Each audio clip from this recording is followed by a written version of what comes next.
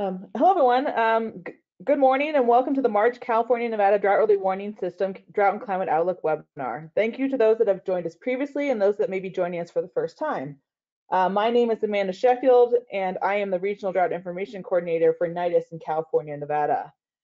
This is part of a bi-monthly webinar series that we've designed to provide the region with timely information on current drought status and associated impacts, as well as a preview of developing climatic events.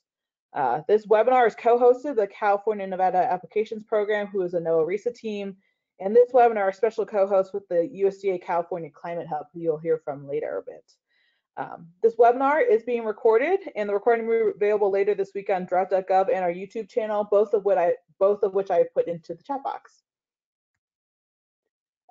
Just a little background on what is NIDIS. For those who don't know or don't remember, we are the National Integrated Drought Information System. Our mission is to improve the nation's capacity to proactively manage drought-related risk by providing those with the best available information and resources that we can. We realize this mission through a bunch of different activities, including regional drought early warning systems, of which California and Nevada is one of them, prediction and forecast activities, integrating research and monitoring, helping with drought planning and preparedness, collaborating with our existing programs and partners across federal, state, local, tribal, and beyond partners. And also we host the US Drought Portal or drought.gov.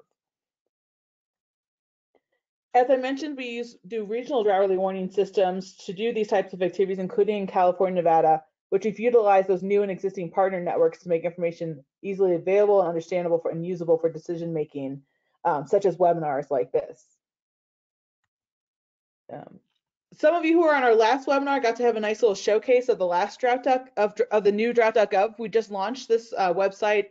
The redesigned website in January of 2021 has a lot more detailed information down to your local county level, interactive maps, historical drought information, new information by sector, research and learn, and more. And so if you you can visit the website, or if you go to our YouTube channel, I'll share the link in the chat in a second, you can watch a 3-minute video on it, or also go into the deep dive that we shared back in January. And before we move on to our great speakers, which we've got a great lineup today, I just wanted to mention a little bit about how you can report on what drought and drought impacts you are seeing. There's a tool called See More Drought Condition Monitoring Observation Reports. And these are opportunity for people to get on their ground experience, reported up to the people that are making the drought monitor and at the state level decision making and things like that. And so I just wanted to mention that this tool lets you tell things like how many times if you've seen drought like you're currently seeing, when was the last time it's been dry in this part of your country, more than just crops. What other way are drought impacting you? Are people relocating? Is there less food? Is there air quality or dust or pollen issues and more? As well, since we're going to have some rangeland speakers today, I want to mention that if you're in the rangeland community, there are a lot of features there for the rangeland and livestock information that you can report your impacts as well.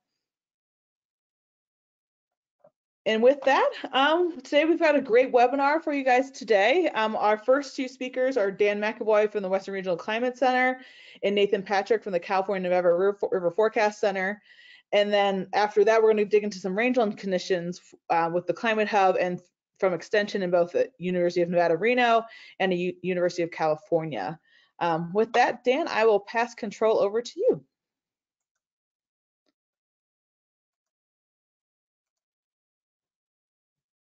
Okay, well, great. Thank you, Amanda. Let me get into full screen mode here. Come on. Okay.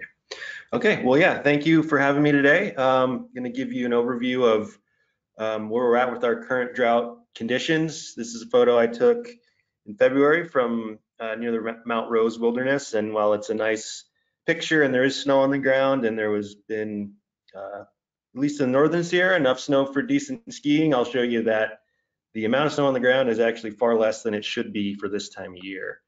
I want to start off with the current drought conditions from the US Drought Monitor to get a kind of a snapshot of where our region's at. And on the left is the latest Drought Monitor map released last Thursday. And nearly the entire California Nevada region is in some shaded color there, with D0 being abnormally dry being the lightest yellow. And the most widespread D3 and D4 extreme and exceptional drought is over central and southern Nevada, with some D3 and D4 into parts of California as well. Now on the right, we have how this map has changed over the past 3 months. And what we see is there hasn't been a whole lot of improvements. There has been some degradations, and the drought really has intensified throughout this winter, with the exception of Northwest California, where they've had quite a bit of degradation and complete drought removal. So they've improved a bit in the corner over there. I also just want to mention that the the Colorado River Basin is still have a lot of drought in that region, which is going to affect the water supply coming into southern Nevada and a bit into southern California too. So let's get into the precipitation we had this winter. So our core winter months, December, January, February, this year turned out to be mostly a bust for a lot of places. So December was dry for nearly the entire region. This is the percent of normal precipitation for each month. And then January, we had one major atmospheric river storm this year, and I'll talk more about that in a few slides. So a few areas in January saw above normal precipitation, but there were also a lot of areas below normal. And then February was very dry again, especially the southern part of the region, the Sierra Nevada. Northern Nevada did okay in February. They had a decent storm cycle that brought some snow to the Ruby Mountains and the Humboldt Basin up there. And so as now we're through most of March, and we look often for the miracle March to help us, which we can get sometimes when we have a dry winter. We can still get decent precipitation and snowpack in March, but that really hasn't happened this year. So this is the March 1st through 18th percent of normal precipitation, and all the browns are below normal, and so nearly again the entire region is below normal. There are a few pockets of above normal, but in general, March this has not been a drought-busting March by any means. Although the Colorado River Basin did have some decent storminess this month, but they are also still in drought conditions there. And so one point I really want to stress as a key point today is for the region, we're now into the second year of a multi-year drought. And so this is a time series of the Sierra Nevada climate region, October through February, so the beginning of the water year through February, precipitation totals going all the way back to 1895, and each bar there is the October through February precipitation. And so you can see on the bottom right there, that's the past 2 years, October through February. This year has been the 11th driest on record, and the year before, last year, was the 8th driest on record. And so this is the only the second time in this whole record where we've had 2 years in a row below 15 inches for this Sierra Nevada region. The other time was 1976 and 1977. And the median is just under 30 inches. So this year and last year, about 50% of normal or a little less for October through February. And it's really getting into the second year of a drought and longer in 2, 3, 4 year droughts where we really start to see the impact showing up. And so not a big surprise here, but the primary reason that we've been so dry is due to a lack of large storms that often come from atmospheric rivers. And so this is a great graphic produced by CW3E. The map on the right is showing the kind of the landfall of atmospheric rivers this year, and this was updated on February 11th, so it's not quite up to date. But I can say pretty confidently that this map hasn't changed that much even through present, since there haven't been any major atmospheric rivers since February 11th. But you see nearly all the arrows going up into Oregon coast and Washington coast, with only 2 arrows directly impacting the California coast, and a big one on January 28th that brought a big portion of the precipitation and snowpack to the region. And so we really need these big storms, and we've been lacking them so far this year. So aside from precipitation, we have other things like the evaporative demand. And so this is the evaporative demand drought index, which is based on temperature, wind, solar radiation, and humidity. And so it reflects the atmospheric moisture. And on the left, we have the 3-month eddy ending March 17th, and on the right, we have the 6-month. So these are the previous 3 months and the previous 6 months. And so we do see some persistent high evaporative demand values, particularly in central and coastal California and down into southern Nevada. And so this will act to amplify the precipitation deficits, increased evapotranspiration when there's water at the surface, increased drying of the vegetation, and that sort of thing will come from this high evaporative demand. So no surprise after showing the precipitation maps, but the snowpack is below normal throughout nearly the entire region. So on the left, we have the basin numbers from 3 major California basins. The north and central are both just under 70% of normal, and the southern Sierra is far worse at 44% of normal. And then on the right, we have the basins that drain into Nevada, and they're doing a little bit better. The eastern Sierra is still quite dry, but conditions are a bit better in northeast Nevada. And so, so those were the percent of average snowpacks I was showing there. Now I'm showing the automated snow pillow sensors. Each circle or X is a station. And so this is one way to classify snow drought. And in this particular instance, I'm using less than 30th percentile. And so all the colored dots there are stations that are less than the 30th percentile. And then the X's are stations that are above that threshold. And so we see the Sierra Nevada stands out really clearly, and it gets quite a bit more intense as you go further into the southern Sierra. And so again, northeast Nevada is doing a bit better from a snowpack perspective. And I did want to mention again just how impactful that one atmospheric river we had, the strong one at the end of January. This is the time series of snow water equivalent from Mammoth Pass in the eastern Sierra. And so throughout this whole year, they've made it up to almost 20 inches of snow water equivalent, and nearly half of that just came from a 3-day storm cycle in late January. And so it would have been pretty devastating without that. And they're still pretty far below normal, but that one storm saved kind of a total disaster of a year. And so it just shows you how important those large storms are for the region. And so I want to spend a little time on this soil moisture slide. And so this is the soil moisture, the percent saturation for the eastern Sierra region. And I believe this is the Truckee, the Walker, and the Carson River basins. And it shows the trace of the percent saturation. And then the years here are 2004 through 2021. So not a very long period of record. But this is very concerning to see this, that this year is the lowest on record and also lower than any of the years in the 2012 to 2015 drought. And so we had an extremely dry start to the water year, and the fall was extremely dry. We know how bad the fire season was, and so we never got the soils to get that water content going up in the fall, and you can see how low it was, and it just never recovered since then. And so this is going to lead to some more impacts going into the spring and summer, like decreased runoff, and then the vegetation and the fire danger is going to dry out faster, and the fire danger is going to ramp up quite a bit earlier due to this. Again, not a surprise here based on what I've already shown, but the stream flow throughout the region is quite low. There's a lot of gauges. This is the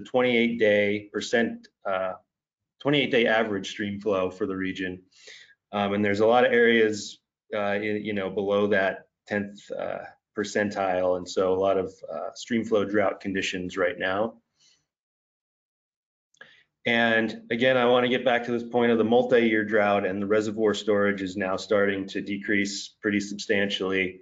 On the left, we have the California major reservoirs, and the large northern California reservoirs are substantially below average. They're all below 70% of average or lower. And then on the right, we have the Nevada reservoirs from March 1st and their percent of capacity and how they compare to the year before. And they're all, with the exception of southern Nevada, quite a bit lower than last year. And so again, I just want to emphasize this point, the multi-year droughts are when we start to see the water supply issues. And so on the left, we have several of the large California reservoirs and their storage on March 18th from each year from 2012 through 2021. And I just want to point out that 3 of the reservoirs, Oroville, Bullard's Bar, and Folsom, are lower now than they were on March 18th during any of those major drought years. And so the reservoirs are falling off quickly, and there's going to be some water supply issues this summer for sure. And so, yeah, just to wrap up here, we have seen intensification of drought over nearly the entire region with a few minor exceptions. Very low precipitation and snowpack throughout the region. We're into this multi-year drought, and now we're going to start, if we haven't already, started feeling the impacts this spring and summer. And some of those impacts, which may have started already in some places, might include poor range and grazing conditions, reduced water supply, and then the fire danger increasing as we go into the spring. And so I will stop there and stop sharing. So thank you. Great, thanks, Dan. We're going to do our next presenter and then do a few questions there before we move on to the rest of the webinar for the folks that are online. And you can enter your questions into the questions box. With that, I'll start Nathan's presentation. I can find. Sorry, I just got to take control back. There we go.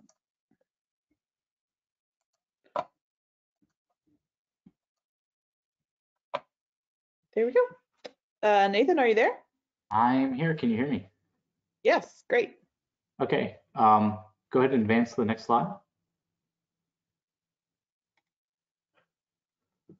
All right, so I'm going to start with my key takeaways rather than doing a summary at the end. To begin with, La Niña conditions are expected to weaken into neutral conditions by summer.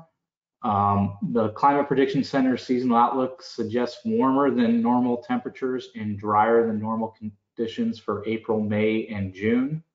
Unfortunately, following a below average year in 2020, our water year 2021 and seasonal water supply forecasts are expecting below normal runoff. It's very unlikely spring precipitation will help forecasts recover.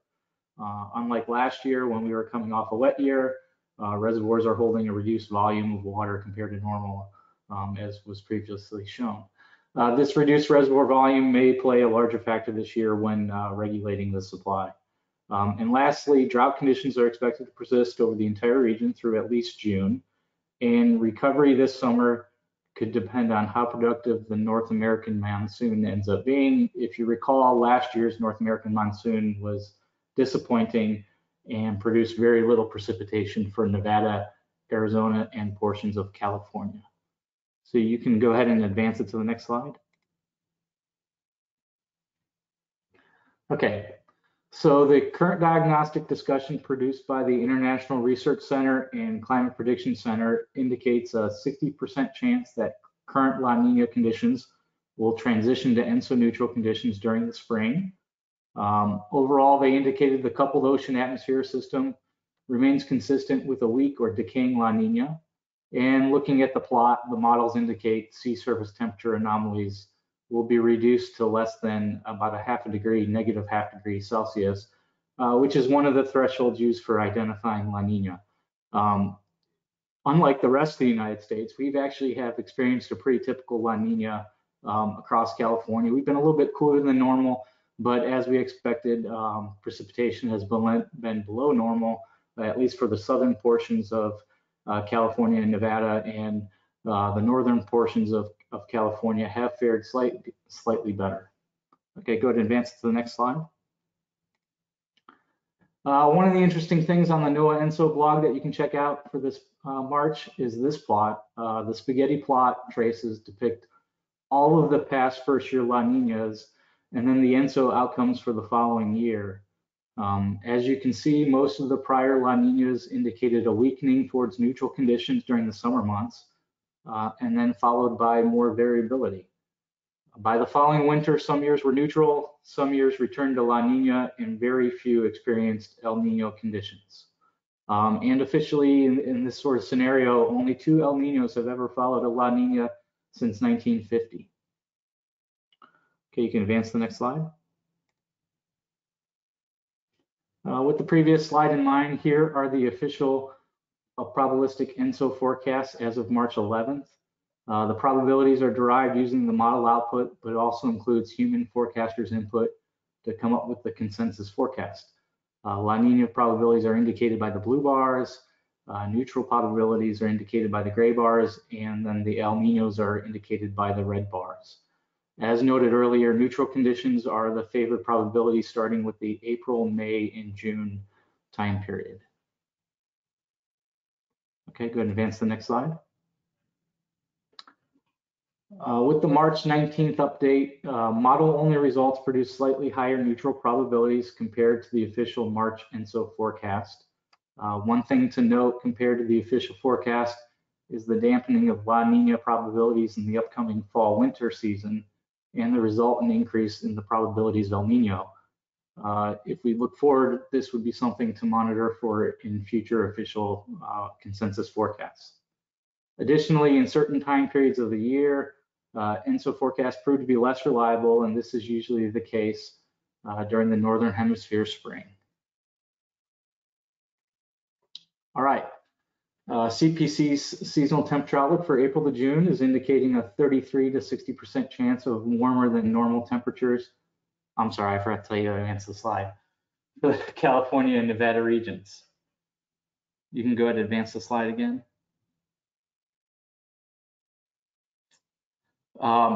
Likewise, for precipitation, CPC's outlook for April to June indicates normal precipitation for Southern California and far Southern Nevada. Elsewhere, there's about a 33% to 60% chance of below normal precipitation is being forecasted by CPC. Something to keep in mind, normal precipitation is a relative quantity. Many of these locations typically don't get very much precipitation during this time period. For example, the last 2 years, Southern California did get some precip around Memorial Day, but that's not a normal occurrence. Okay, go ahead and advance the slide.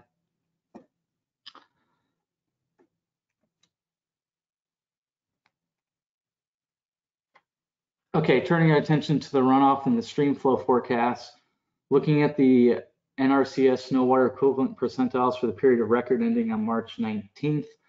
These are primarily SNOTEL sites with some co-op locations mixed in. In order to show up on this plot, you need to have at least 20 years of data, and that's indicated by the coloring. Orange and red colors indicate the snow water equivalent below the 50th percentile, while greens and blues indicate the SWE above the 50th percentile. In general, across the region, SWE is between the 25th and 75th percentile, with most locations below the 50th percentile. As we think about stream flow and runoff in the spring, this will be an indicator that the reduced snowpack compared to normal will impact these runoff amounts. Go ahead and advance the slide. Here's another view of the water year precipitation in the Sierra provided by California's Division of Water Resources. The current year's cumulative daily precipitation traces are indicated in dark blue.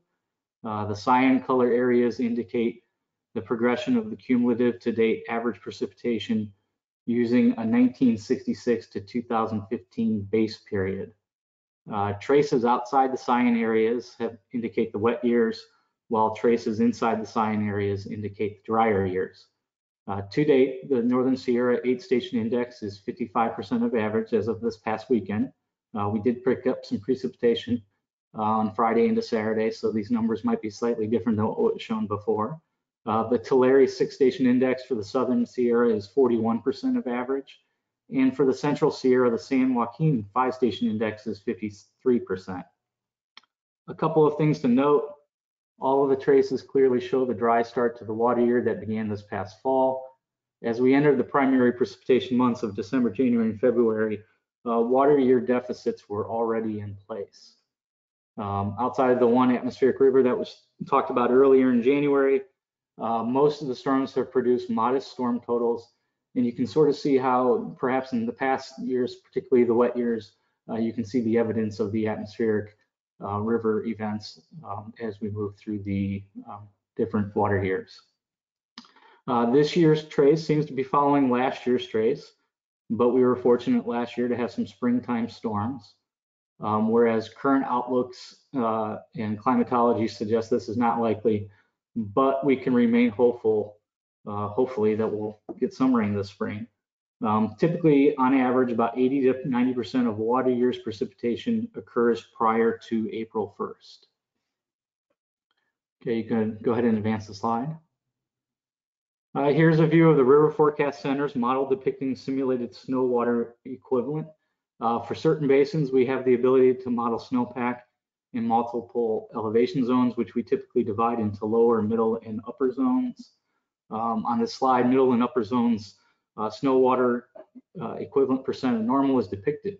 In general, we are currently modeling a below normal snowpack, which then will impact our runoff forecast that I'll talk about here in a minute. So you can see in northern northeast Nevada, this is over the Ruby Range. You can actually see that we are currently anticipating almost near normal, where some of the other metrics have shown below normal conditions. So Northeast Nevada might have a decent snowpack this year compared to normal, and that might be what we're modeling. But in general, we are experiencing below normal conditions. Go ahead and advance to the next slide.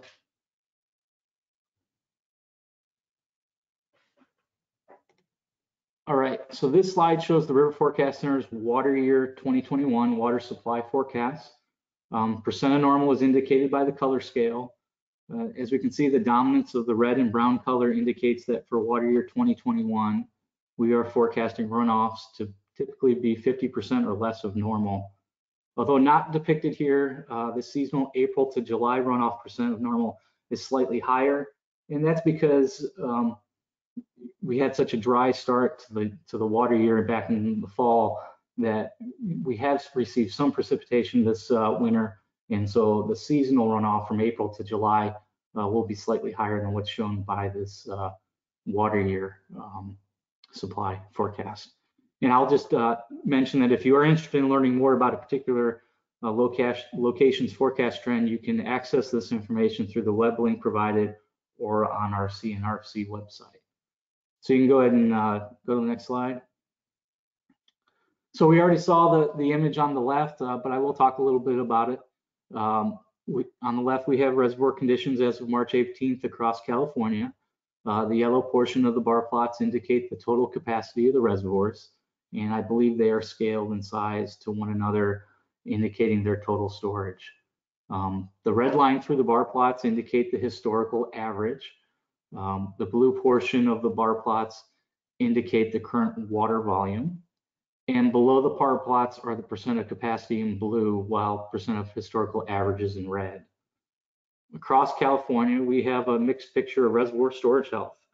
Northern California is below its historical average, while some of the areas in the central and southern California regions are mixed. And then talking about our water supply forecast is the image on the right. And here we have the Folsom Reservoir just outside Sacramento in the American River Basin. The median water year 2021 trend supply forecast as of March 19th is just over 1 million acre feet, which represents 38% of the mean runoff.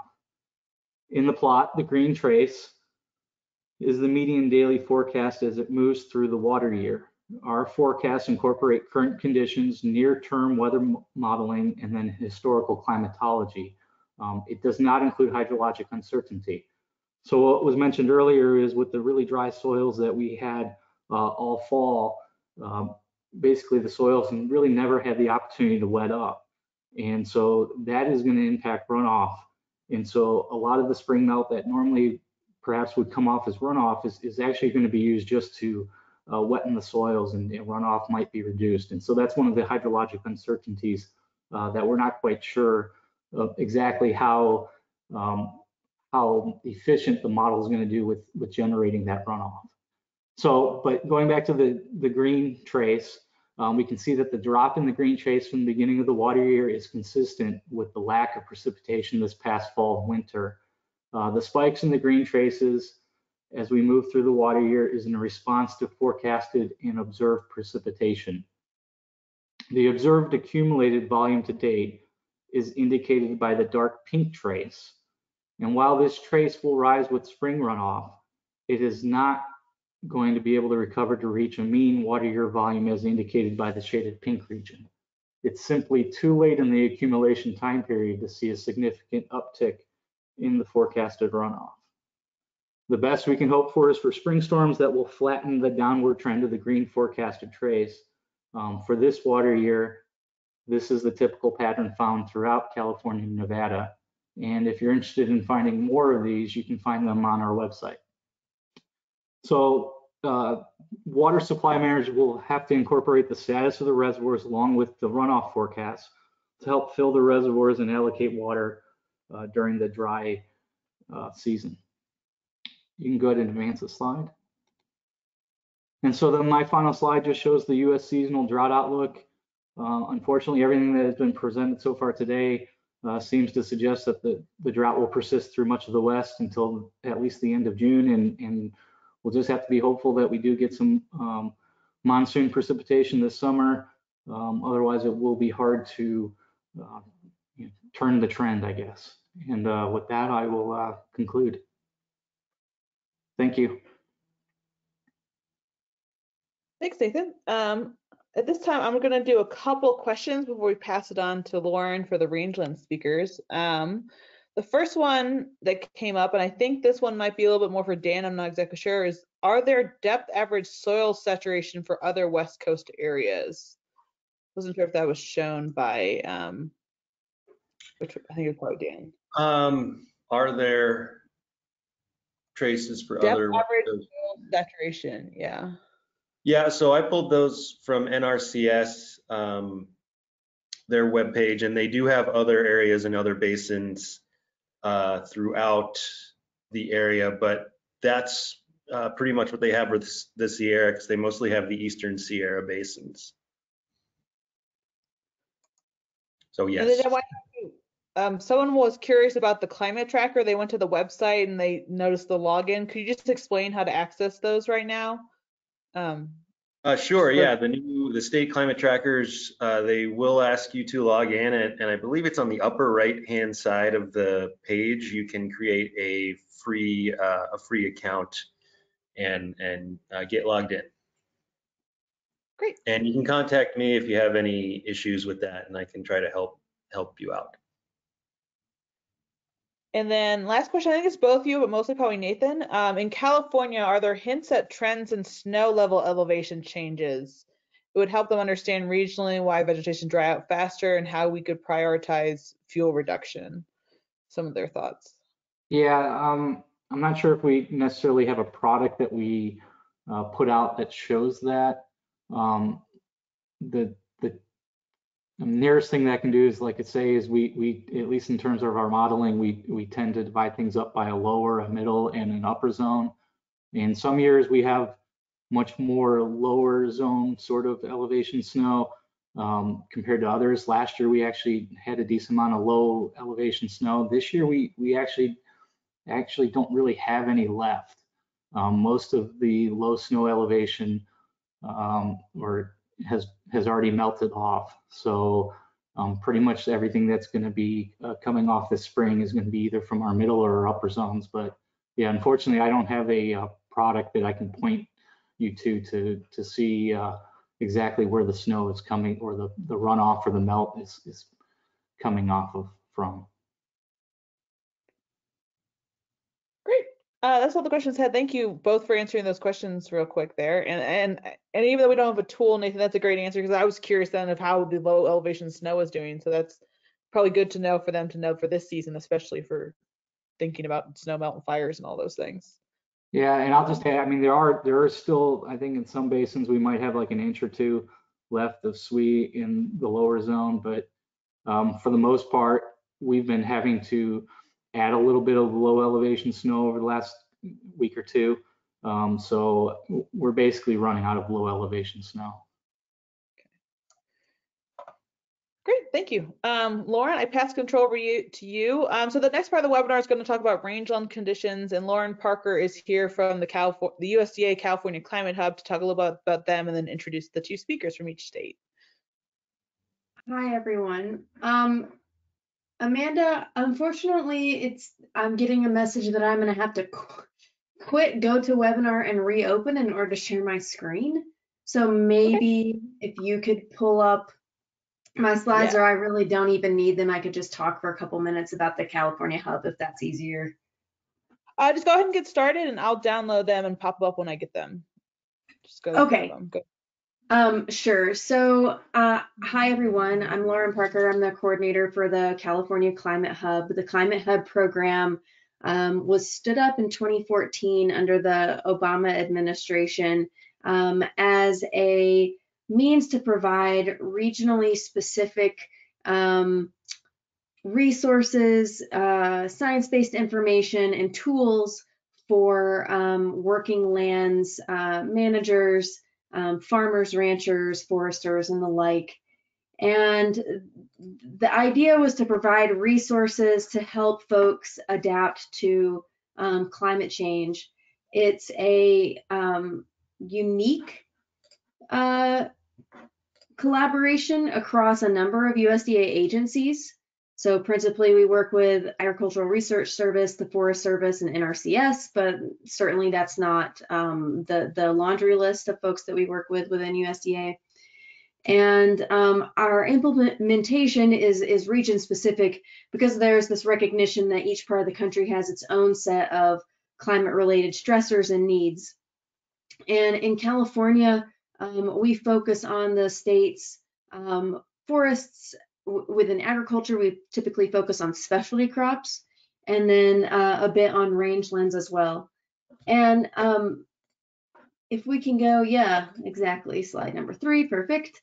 So one of the ways that we support decision making among our stakeholders is we provide, we do conduct a little bit of original research, but we also develop regional vulnerability assessments, needs assessments, and adaptation decision support tools to support working lands.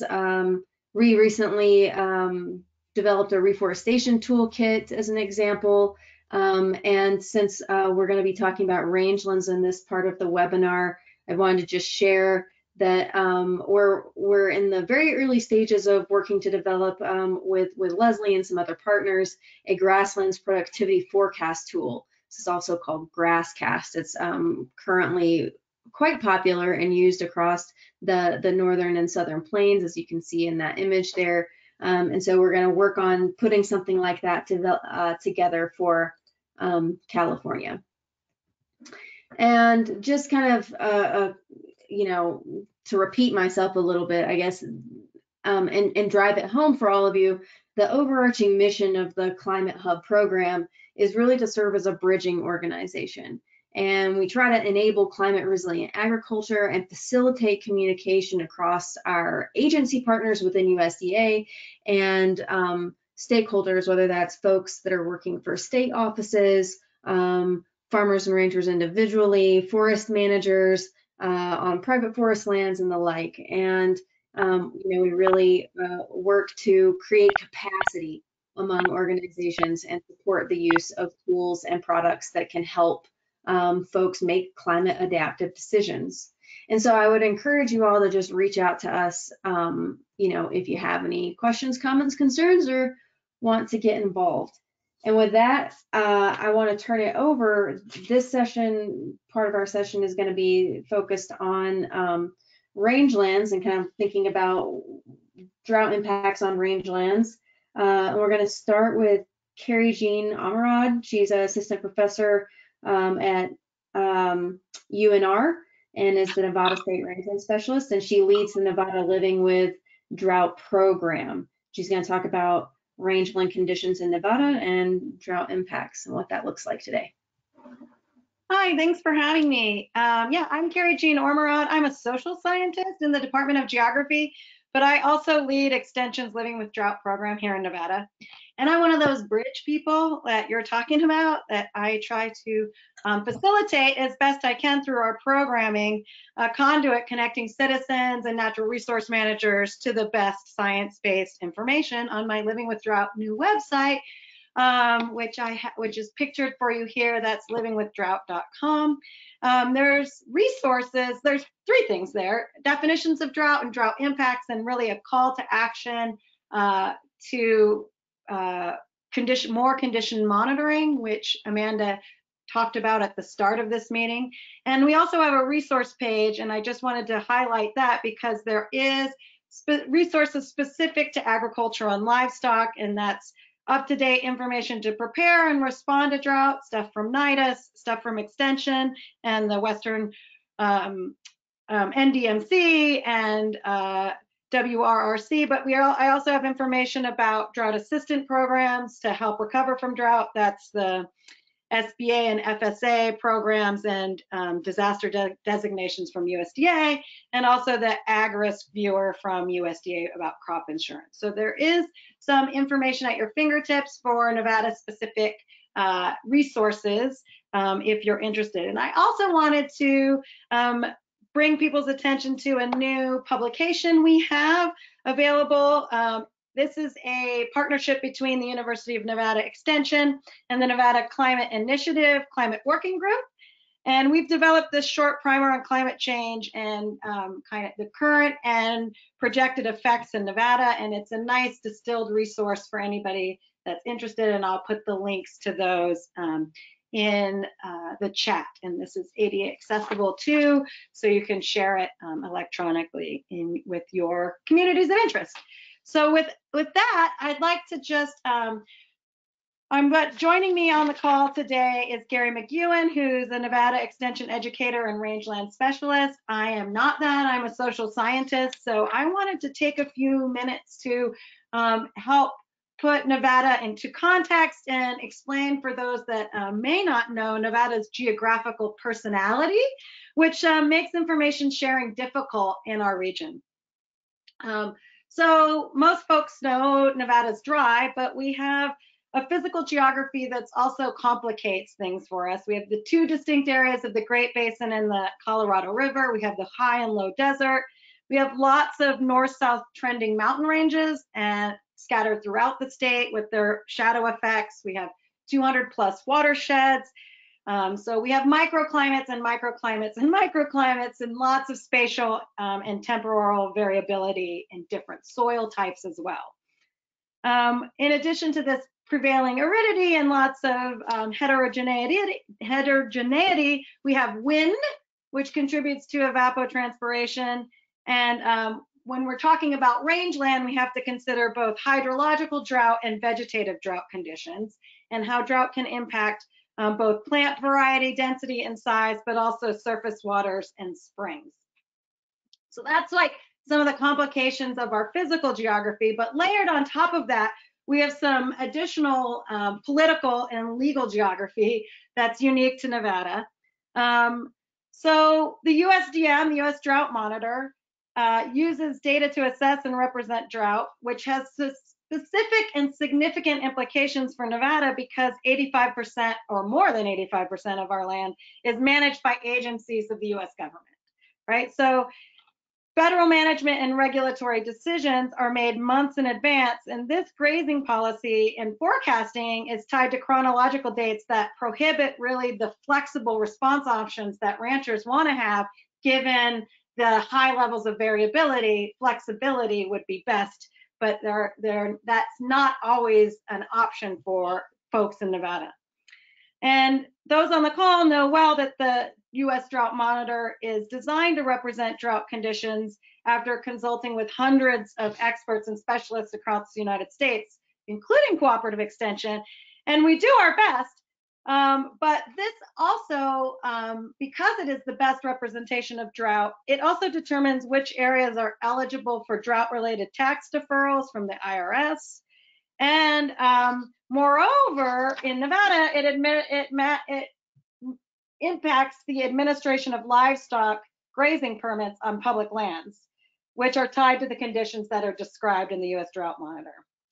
So in addition to that, Nevada has a really sparse hydrological and meteorological network of data collection. So we don't have a lot of data for the USDM depictions, which are based on, not as many observations as we would like. So consequently, differences in representation impact land use management decisions and the focus of federal relief programs, and consequently livelihoods in Nevada. And so all of us, including the U.S. Drought Monitor authors, have limited data to understand and depict drought in Nevada, which leads to restrictions in range areas that might still be suitable for grazing cattle historically in our area. The majority of the efforts to improve our understanding of drought has been to solicit as best we can more impact reports and more condition monitoring observation reports. But one of the problems that we have in Nevada, or challenges, is that they may not be very generalizable because of the microclimates and the variability that we have. And they're also not immediately actionable, given the way that the permitting system is devised. So we have kind of an inflexible non-response to changes in weather and vegetative conditions that make reporting take folks time and not necessarily see the benefits from sharing that information. And the fact that there are benefits from reporting and sharing contributes to a lack of trust between agencies and permittees sometimes. So the physical geography of Nevada limits the generalizability of data, even though while really reliable and valid in one place, it's just not often very generalizable. And yet, because we have such variety, and so we want more consistent, distributed, reliable, and regularly repeated observations. But this is also a problem and not an easy task in Nevada because we have these wide open lands and we don't have local drought impact report groups. So that leads me to say that my update today is just from 3 counties. And my update really does highlight this variability that we have across the state. So I'm going to start with Humboldt County, the information I have from Humboldt County as of last week, using numbers from the Western Regional Climate Center and information passed on to me from Brad Schultz, who is our extension educator there, is that generally there's decent precipitation this year across many areas, but there can be local anomalies. Good forage production is really dependent on spring moisture to keep from depleting soil moisture early in growing areas, especially at lower elevations. It was dry in many areas last year, but it was exceptionally wet the year before. That's the 2019 water year, and there's some carryover of forage and water was likely. The mid and upper elevation snowpack and PowerPoint are a little light, and precipitation are a little light in some areas, but not exceptional. And some areas had good forage production due to some well-timed spring moisture and reasonable warm temperatures in these elevations. Probably better south slope snowpack than many years as storms have come somewhat consistently and there hasn't been long warm spells. So spring runoff this year may be average or so in some conditions, even though there's a little less than average moisture. Again, he wanted to stress that it really depends on how the spring moistures and temperatures pan out, and there could be local anomalies. The real concern reported this year was the predominantly cheatgrass as a forage base, and a lot of carryover feed from last year, but production this year was really poor in most areas. But he said it's still too early to tell, but we are showing some signs of a cheatgrass die-off. He also gave me a little bit of a report on Lander County moving in towards more central Nevada as drier, and especially in the central and southern parts, dry for 2 years now, though the northern area is not nearly as severe. But in Eureka County in central Nevada, I hear anecdotally from Gary, who's on the call, that it's the pits there, and that the BLM and the Forest Service are already warning that turnout numbers might be reduced, and people are growing supplemental feed on private lands. So we have near normal conditions in Humboldt and northwestern to the pits more in central Nevada. And with that, that brings me to the end of my update for today, but I will share those links, and Gary and I are available for questions. Great, thanks, Christine. Sorry, Lauren, you're in charge, I forgot, go ahead. No, that's fine. Just a reminder, we'll hold our questions. Next up, we've got Leslie Roche. She's a Cooperative Extension Specialist in Rangeland Science and Management at UC Davis and Director of the UC Rangelands Network. And she's going to share today about drought impacts on California's rangelands.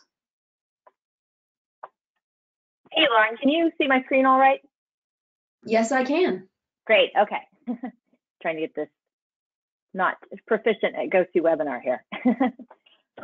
Okay, yeah, so today I'm going to talk about ongoing and developing drought impacts to California's rangelands and how, really how this year's precipitation has impacted rangeland and forage conditions in the state and how it may continue to do so going through the spring and into summer. So first I want to give a little bit of the California context. California rangelands are incredibly biologically diverse. We span a diversity of environments, range types, and climates. We have, of course, our iconic annual species-dominated systems such as the oak woodland and grassland and annual grasslands. We also, which are very vital to many of the ranching operations across the state. These annual grassland-dominated systems, support an estimated 70% of the forage base for the state's herd. But we also have, also critically important perennial grasslands, such as in the Intermountain region, and of course, mountain meadows throughout the forested region in the Sierra Nevada and Cascade ranges. So this contributes to a lot of growing season differences throughout the state, annual versus perennial. And we have some, three sort of general climate zones throughout the state, including the Mediterranean, the cold desert steppe, and the warm desert. In total, rangelands in California cover about 57 million acres, so a little over half of the state, and about 34 million of that is grazed. So in California, this diversity also supports what we call transhumant ranching.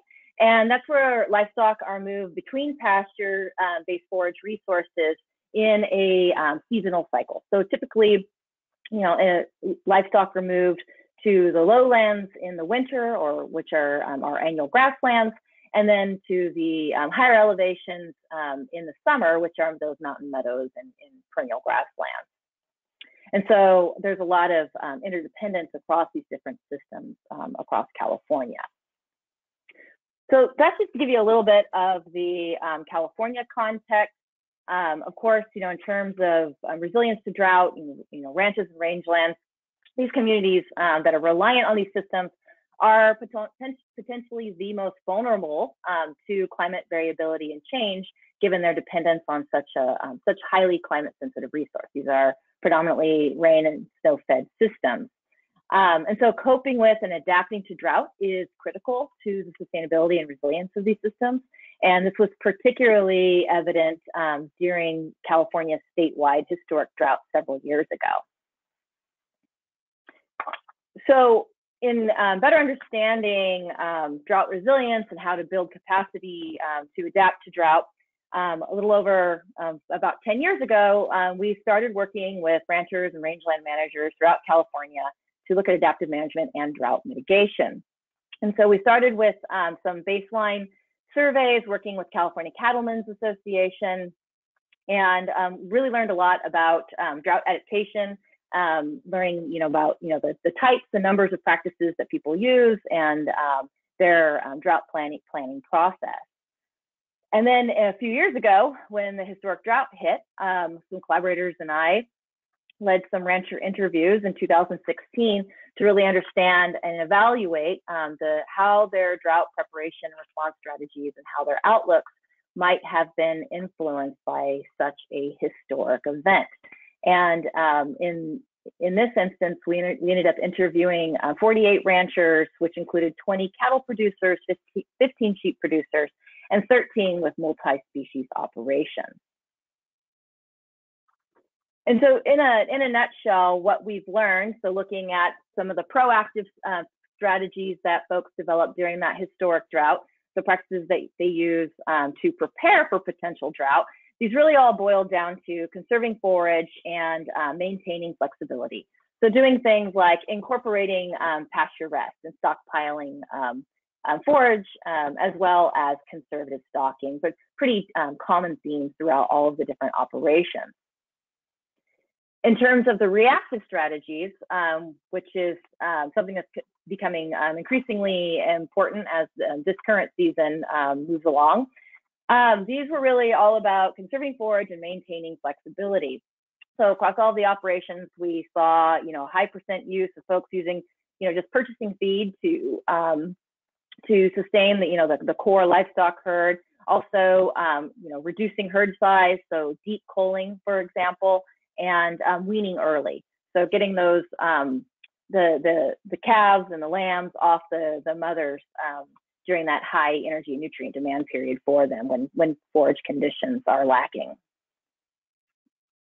So that's what we've been learning working with ranchers and rangeland managers to understand how they have adopted and adapted drought management strategies over multiple generations, and how they coped with the historic drought that we had several years ago.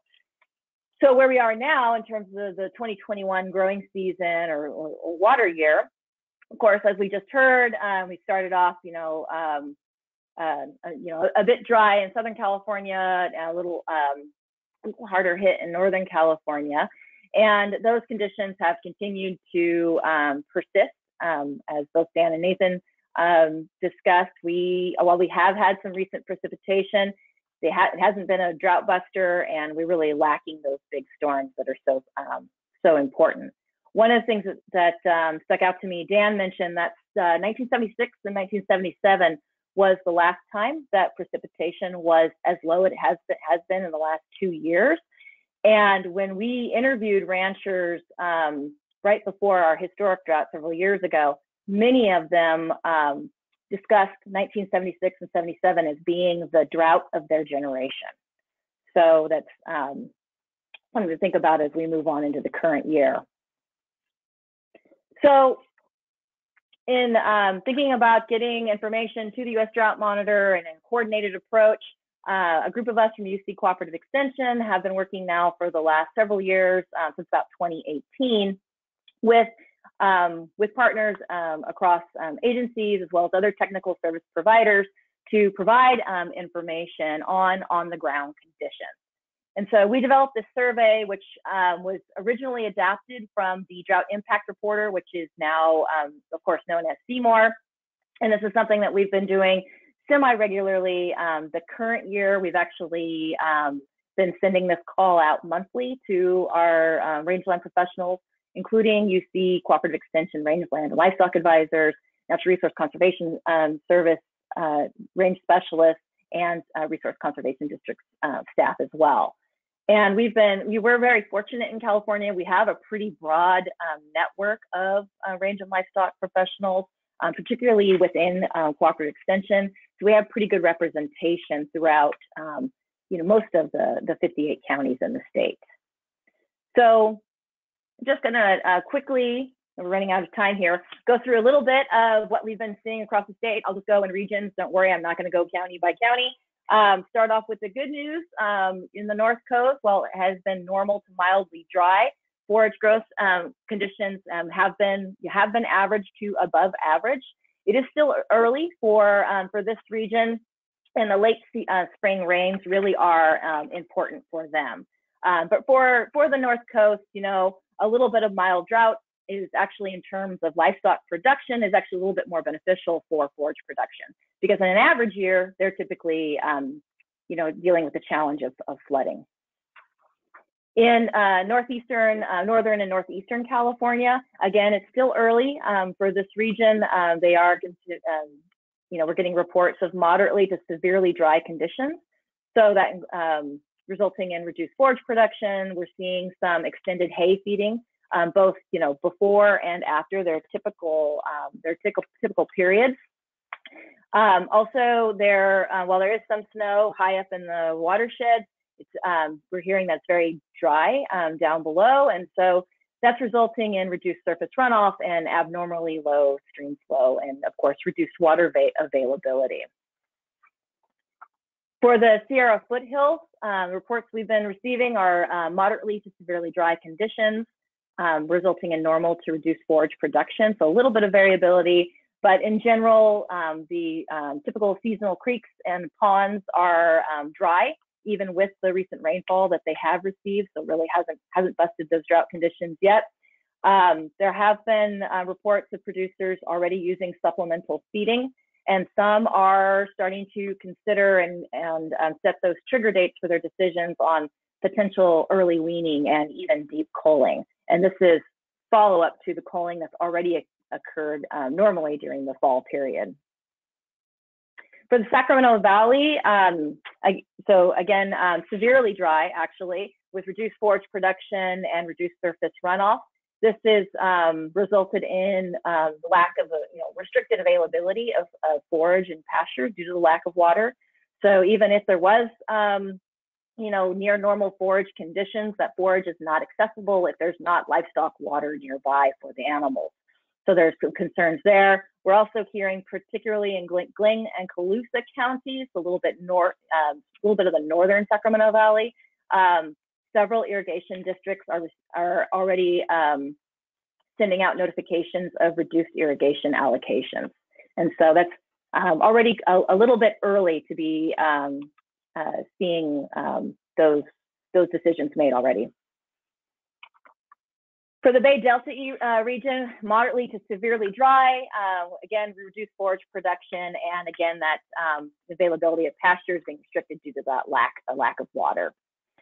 San Joaquin Valley, so the southern part of the Great Valley for California, moderately to severely dry, reduced forage production. We're getting lots of reports from producers that are seeing conditions that are worse than what they experienced in 2013 and 2014. Some are already shipping livestock very, pretty early. One producer sent in a report that they were shipping lamb 6 weeks early than their typical time because of a lack of forage in their nearby coastal range hills. In the Central and South Coast, moderately to severe dry conditions are variable. Ventura County seems to be, hit the hardest right now. Rainfall has been late and infrequent, resulting in reduced forage production. And there have been reports of some ranches selling livestock early. So just to wrap up, so we'll continue to do these calls to our network of rangeland professionals to get information to the Drought Monitor and others. We'll be doing these monthly, and we are actually going to be adding a summer report so that we can keep this going annually as well. A lot of this information we also host on a Rangeland Drought Hub for stakeholders in California to access as well as connect with others. And then for those that are interested, during the first several months of the pandemic, we actually started a semi-regular weekly or semi-regular webinar called Working Rangelands Wednesdays, in which we spotlighted issues surrounding California's working rangelands. And as you can imagine, a lot of those either directly focused on or integrated to a significant degree coping with and adapting to drought. So we have several of those posted now. Quite a few of our webinars highlighted panels of ranchers and rangeland managers and how they were planning for potential future drought and how they were dealing with the dry conditions that they've been experiencing for the last 2 years. So that's all I have for now. Thank you so much. I hope I didn't run over too long. Thanks, Leslie. So we've got just a couple of minutes for questions, and I don't see any in the question or chat box. Maybe so Amanda, if you see some that I don't see, please. Yeah, I'm not sure what you see, but there is one question for Leslie. How do you quantify the effectiveness values of a given strategy by ranchers? I think this was talking a little about your earlier part of your talk. Oh yeah. So actually, I can send that publication later to share with folks.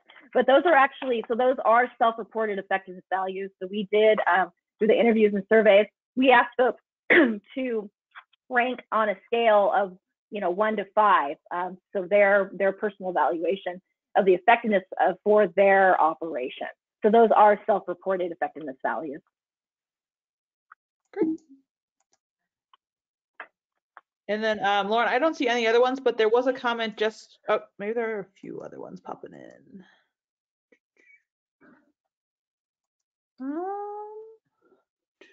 Let's see.